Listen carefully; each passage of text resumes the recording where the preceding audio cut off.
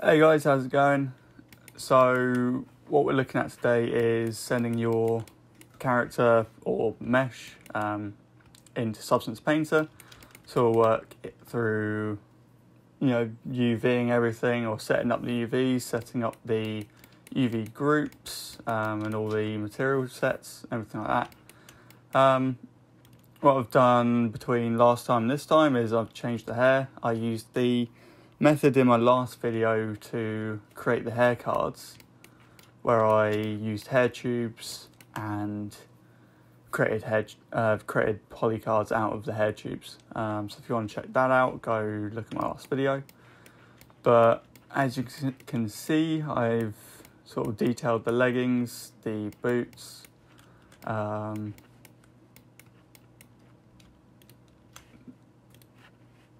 see, sculpted a bit on the sort of undergarment. The chest I did in the first video, the shoulder pads, all these are just alphas that I applied onto a high resolution mesh that will be baked down in Substance Painter. So what I did was made each thing, I make all my subtools low. And I've got that, I selected each one individually. So you get into boots. And because when I first made it, when I was Q meshing everything, you start off the base, you Q mesh it, that will create another poly group. So it's got poly group for the base of the boots, poly group for that line, then the boots area. I did the same for everything, so you'll see these lines are a different poly group than the main bit. Chest, you have a poly group going along there, poly group here. This bit I made different poly groups, so the arms will be one poly group because they'll be UV'd separately from these lot, so you want a different UV island for it. This will be the front and that'll be the back, because sometimes if you go into unwrap UV master, it will do the whole mesh and it won't fold where you want it to be folded. So with this, all I did was go into the modeler, poly group, single poly, and I just selected the polys I wanted as one poly group so that UVs would cut where I want it to be cut. So when I did that, all I did was go Z plugin, symmetry and poly groups and unwrap. Then when you've done that, you can see the UV's quite nice like that. So what you want to do is you want to do it for all the poly groups. So the chest, the belts, the cloak, pretty much everything, UV them or unwrap the UVs in here. When you've done that, you'll have UV set up. So after that, you want all the polys that you want to be seen. So let's make all these not visible. But yeah, when you've done that, make all your subtools a little low. Export all visible, and options you want export smoothing levels and S normals, you want all that. Export them and take it into Maya.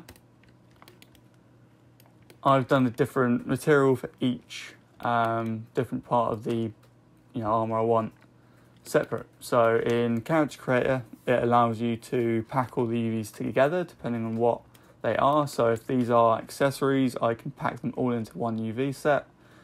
So I've just done each one separately to get the most detail I can out of them. So the undergarments, what I did was make the arms go left and right. This is basically what I did for them. I made the UVs right. What else? Yeah, you just want to lay everything out flat or straight, just like that. With the cloak, I just kept the UV the same from when it was from ZBrush, because that was fine. Shoulder pads, UVs are laid out nicely. What else? Boots. I moved everything into that, which I shouldn't have done.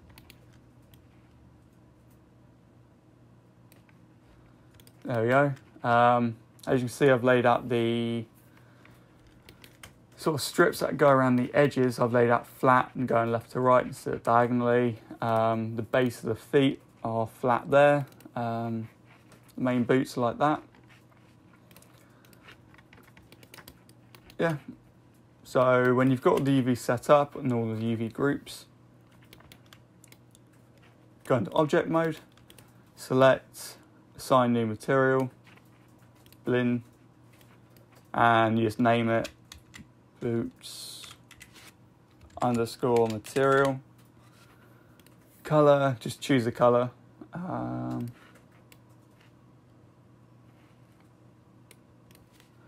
So yeah, when you've got all that done, you want to save each subtool as underscore, well, as a prefix underscore low. I even did the belts separately because when you go to bake it, if you have it as a separate subtool, it will bake nicely and it won't, none of it will, so the baking won't cast on the chest piece, which is when it's going to be exported together later on. If they're on the same UV island and the same material, it should be fine.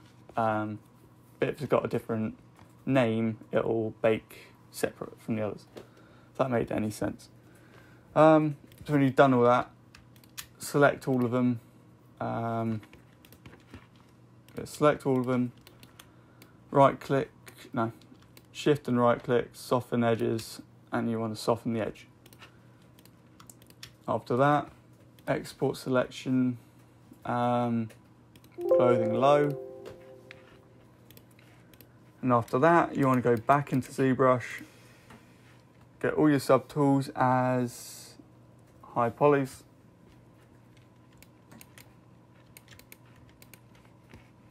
Now you want to give these a ID, so let's start from the beginning. Boots, I'm going to give them a red colour, so click any colour you want, go into colour, fill object, and this will poly paint the entire object that colour. I'm going to do it for each subtool. Right, so when you've got a different colour for each subtool, you want to go into Z plugin, decimation master, use and keep poly paint, and pre-process all. And as long as the subtools that, well, the subtools you want to pre-process are visible and nothing else, it'll only pre-process the subtools you want done. Okay, so when you've got the subtools all pre-processed, using and keeping poly paint because you want to keep the colours there. 20% decimation's pretty decent. That's what I usually do. You see, if you do decimate all, so when you've done all that, C plugin, FBX, export all visible. What you want to do first is boots. You want to keep the, well, you want to make the prefix of all these as underscore high. Because these are the high poly, you want them as underscore high at the end. So yeah, all the high polys are now underscore high at the end. So then go into C plugin, export visible. With this, make sure export polygroups as matte is off because you don't want loads and loads of materials if you've got loads and loads of polygroups. So those settings are good for this. Visible, export, clothing, high. This will export everything, so when you go into Substance Painter, you should be able to bake everything quite nicely. Right, so that is exported. The one thing you need to take into consideration is when you're exporting the body, you don't want to decimate. So the reason for this is when I decimated the chest, some of the edges aren't as smooth as they used to be.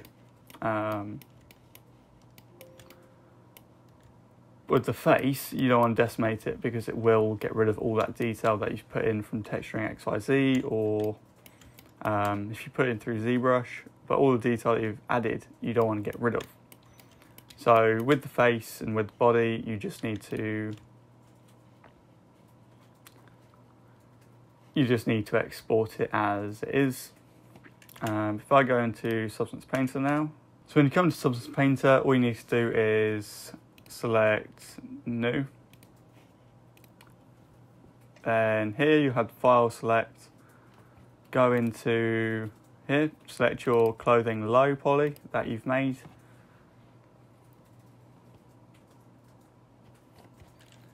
Comes in quite nicely to Substance Painter as a low poly.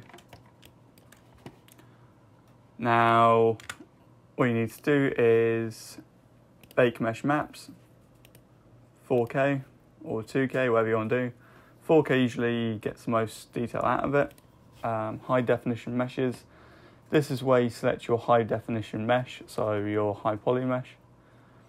I've covered this in a previous video, but max frontal distance is just the area outside, and max res area inside the poly where it's going to bake. So with the face and the hands and all that, you want this to be quite low because you don't want the body sort of baking parts you don't want to bake. So when you're doing the hair when you're doing the hands at a T pose, the fingers sometimes create shadows because of the bake. So for the clothing at the moment, I'm going to keep this the same as it is. Match by mesh name. This is so that different parts of the body different parts of the armour don't bake on top of parts you don't want needed. So the belts, I named them belts low and belts high, and the chest was belts low, belts high. Well, chest was chest low, chest high. Now, by mesh name will allow it to bake separately instead of together. This will reduce any baking errors. Bake all texture sets, and this should bake all the texture sets that you want baked. So what you'll find when you go into Substance Painter and you finally bake down your materials is your high detail from your high poly will be projected onto your low poly. So from here you'll have all your material sets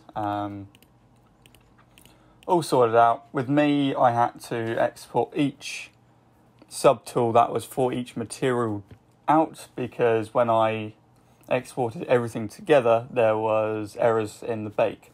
So if you do find there is errors in the bake, you can try export each piece individually and go into bake mesh maps, and you want to just bake the one material mesh map. So if you do find there is errors, just try export one subtool at a time and use it that way. If it worked for you the first time with everything exported, then that's fine. But yeah, so that was the basics of baking down and sorting your character out into Substance Painter. In my next tutorial, I'll probably be working on showing you how to texture something using different materials mixed with black masks and different smart masks, and how you can use all that to make a really nice looking, how to make your armor and clothing look really nice. And then after that, I'll probably go into getting everything back into Character Creator 3, and later on I'll probably do a tutorial on rendering inside a Marmoset tool bag. But yeah, so I hope that was helpful to everyone. I hope everyone enjoyed it. If it helped you guys, please leave a like and subscribe to the channel. I've just hit over 200 subs, so thank you all for subscribing to my channel. And yeah, happy modelling everyone, and I'll see you in the next video. Bye.